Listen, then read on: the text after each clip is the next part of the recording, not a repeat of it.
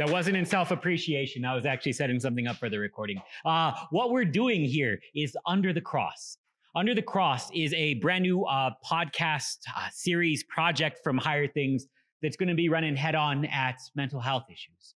I'm really, really excited about this project. These episodes are going to start releasing in January of this next year. I'm really, really excited about this because it actually lets us start to address not only the enormous herd of elephants in the room that is mental health that is becoming more and more apparent, but it also lets us attack it in light of all of the ways that God would have us deal with us as creation, body, soul, and mind. I'm Pastor Goodman, so I do Jesus stuff.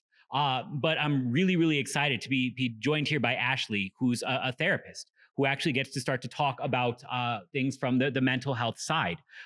Because in the same way that if you broke your arm, you know that you're not just supposed to pray it better, but you go to a doctor. In the same way, God would also have people in your life to care for your mind. These are not at war with one another, but they're actually knit together for good. And so in the same way that if you broke your arm, you should maybe do both, pray and go to the doctor. To struggle with a number of mental illnesses, anxiety, depression, self-harm, eating disorders, all the things we're going to be talking about in these series, there are people to help you. And so we're going to be tackling some of these issues. And like Pastor said, my name is Ashleigh. I am a therapist here in Colorado.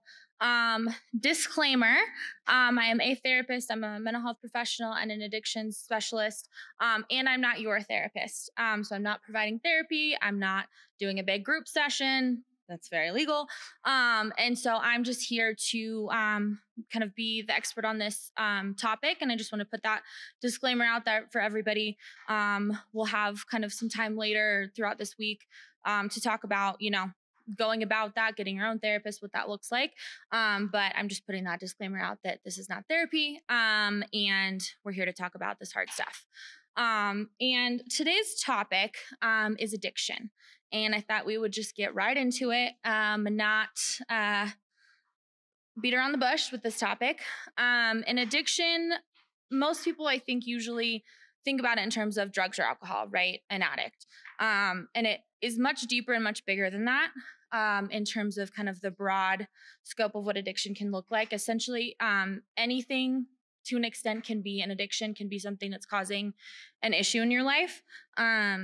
That's kind of what we classify an addiction as, anything that really impacts your role, right? Impacts a function in your life to where it's not allowing you to fulfill that role, right? So if you are not able to be a student, not able to be a parent, not able to be a friend, whatever that looks like, that it can be a function of addiction, and it disrupts your life and causes all kinds of things to go wrong. So that's kind of the start of where we're going today, is in the topic of addiction.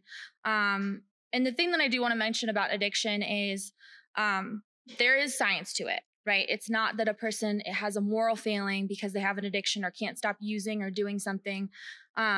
There's actually a difference in your brain, right? So there's a part in your brain that lights up and that doesn't light up in other people. And so it scientifically makes things more difficult. It's not just a choice that somebody makes or doesn't make. And that's not really something to be debated. It's not something that people will say, oh, no, that's not true. It's a fact that's been proven. And so I just want people to kind of start out with that and say, it's not just, again, a moral failing. It's something that can be proven and we can look at and say, this is different. That actually fits, though, with what we believe as Lutherans. And this is one of those places where, again, we can see how things are supposed to be. Holistic sounds hokey, but God actually puts people in your life to address these things. We don't believe that a sin is making bad choices. We don't believe that sin is doing naughty things. Sin is a condition, and it has symptoms. But in the same way, if I, again, physically were ill, if I had lung cancer, I might have a cough. But if I took cough medicine, you wouldn't say I'm all better now. There's something deeper going on here. The ways that we talk about addiction, it's not simply I love that. It's not simply a moral failing. It's a condition that needs to be addressed. But in the same way, Christianity is not given so that you can stop having moral failings. It's given so that you can have forgiveness of sins. It's given so that you can have peace in something outside of yourself. Absolutely. And I think when it comes to kind of accepting that, that's the biggest thing for a lot of people is that there's all this stigma, right, around mental health and addiction and substance use and that whole world, right? Even just saying like, oh, I have a problem with this, it comes with something, right? Like people feel ashamed to talk about it, can feel ashamed to even bring it up to themselves, right? Think about, hey, am I doing this too much? Is this an issue? And I think that's really the first step, right? Is accepting it and saying, hey, just like Pastor was talking about, if you have a broken arm, you're not just gonna hope it gets better, right? Like it's gonna heal wrong and it's not gonna go great and it's not gonna feel good. And so if you don't address the issue, it's not gonna get resolved. And it's the same thing with mental health and addiction. And in my experience, I don't know that I've really ever seen a situation where there's an addiction issue and there's not an underlying either mental health symptom or issue or trauma. And so again, it's not just, hey, I just, I like to do this, or, I just can't stop doing this drug or whatever it is. There's things underlying it. And that's oftentimes what people are also afraid sometimes and worried to address. Right, because that's actually confronting head on. Like in our language, it's old Adam. It's the thing inside of you that every day is racing toward the grave, not just dying.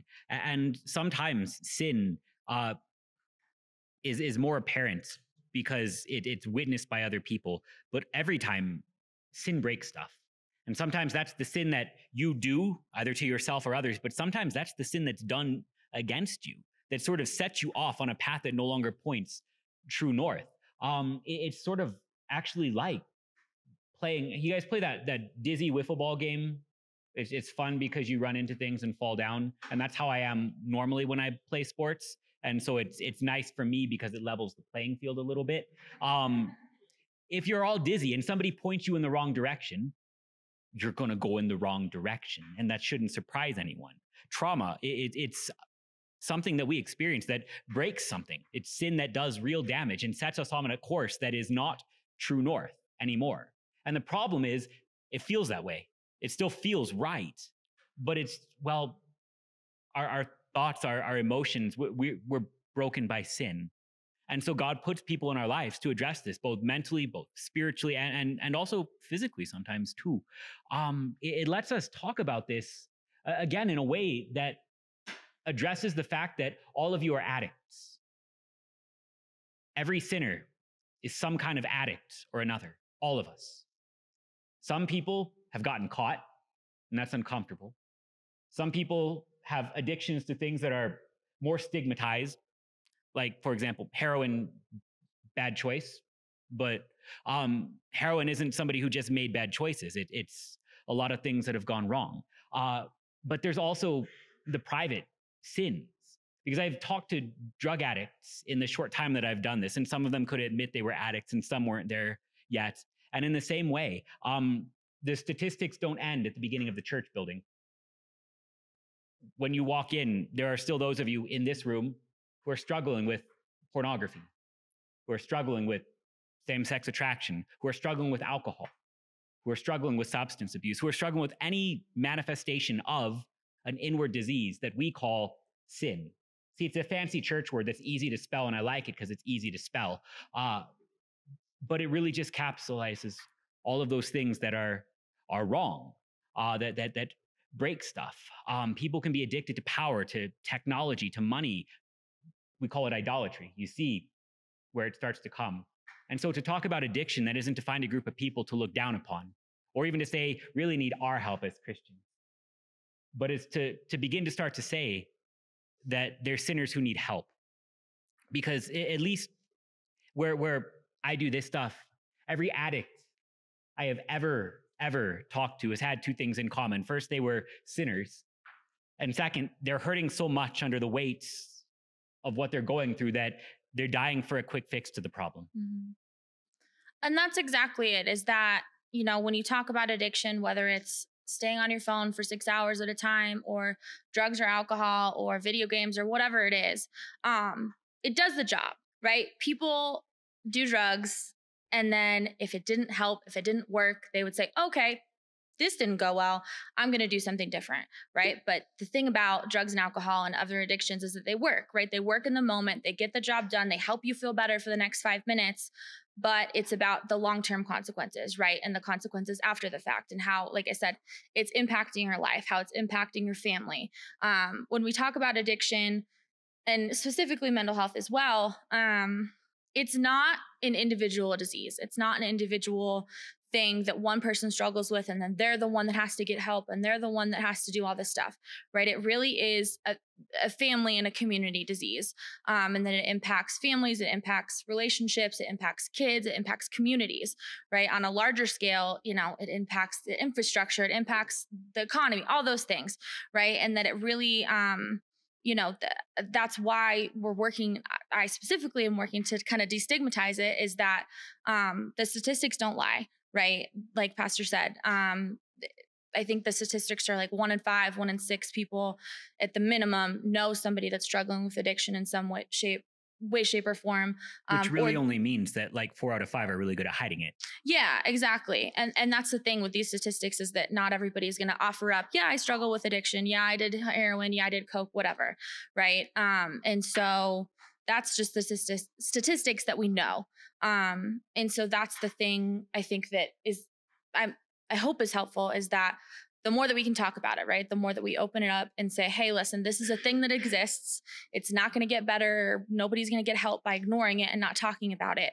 And so I think bringing in all of you guys, making, this generation open to talking about these hard things is so important. Right. And I think this is actually where the church really struggles with it. It's not that it's science and we hate science. That's a false flag. And it's not that it's that we actually believe that we defy statistics as the church. That's ridiculous. It's that we're personally wrapped up in it. It's that these numbers are not just numbers. This is not just math. This is us. If you want scripture for it, Romans chapter 7 is the tale of every single addict. I do not understand my own actions, for I do what I do not want, but I do the very thing that I hate. Now, if I do what I do not want, I agree with the law that it is good. So it is no longer I who do it, but sin that dwells within me. For I know that nothing good dwells in me, that is in my flesh. For I have the desire to do what is right, but not the ability to carry it out. For I do not do the good that I want, but the evil that I do not want is what I keep on doing. Now, if I do what I do not want, it is no longer I who do it, but sin that dwells within me. So I find it to be a law that when I want to do right, evil lies close at hand. This is your faith. This is our faith. This is our losing struggle. The idea that you can make good choices out of addiction and just quit is sort of like saying I can make good choices and stop being a sinner. I can make good choices and just not chase those websites, not chase that bottle, not chase that high. It's always the lie that we tell ourselves as addicts, that there is a genuine and right quick fix for our pain. And addiction is nothing other than false optimism for that quick fix, that chance to win the war that we're all fighting inwardly. We don't like losing it every day. We don't like waking up knowing what's coming. I've seen the addicts in the middle of the high who think everything's right while they lay in the gutter, but I've seen them afterwards knowing that they've wrecked their lives and hating themselves for it. Sooner or later, we get to actually confess as the church that talks about this, bringing in the statistics, bringing in the science. It's not an attempt to fix the problem any more than the high is an attempt to fix the problem. The addict spends more and more time chasing a lower and lower high. But as desperate as we are, we can't escape the weight of the sin that weighs on us. And so as we deal with this, we don't have to deal with it wholly and completely under the law. Paul throws his hands up at the end of this thing and he says, who will save me from this body of death? Thanks be to God through Christ Jesus our Lord. The point of this is to actually start to look at yourself as something other than the sum of your own actions and mistakes and sin, but somebody for whom Jesus has bled, somebody who Jesus has already redeemed.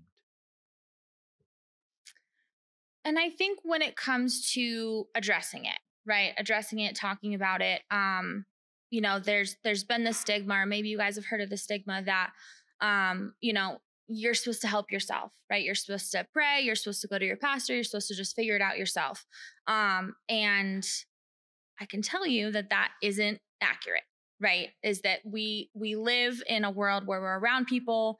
There's kind of a quote that says addiction is the opposite of connection. So it's not doing these things. It's not, you know, just wanting to get high, wanting to do all this stuff, right? It's that there's something missing, right? That there's this missing connection, whether it's feeling connected to, a family, a larger community, whatever that looks like, is that there's something missing, and kind of the cliche of wanting to fill a gap, wanting to kind of fill a hole, in you and what's going on with you. And I've heard a lot of people talk about it in that way, and that it's not meant for you to seek help just on your own, right? Because we're so biased within ourselves, is that our brains can convince ourselves of anything. We can justify anything. We can give ourselves excuses and justifications and say, oh, I'll be fine. I'll do it tomorrow. I'll when I get to this point, I'll get help, right? When I start drinking in the morning, I'll get help.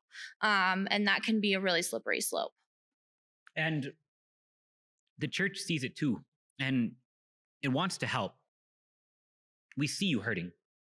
We know, because more often than not, we're struggling too. I'm an addict. Every day I do the same stupid sin. Every day I struggle and I fail, and it makes it all the harder for me to stand here and say, thou shalt not. We lean on the grace of Jesus.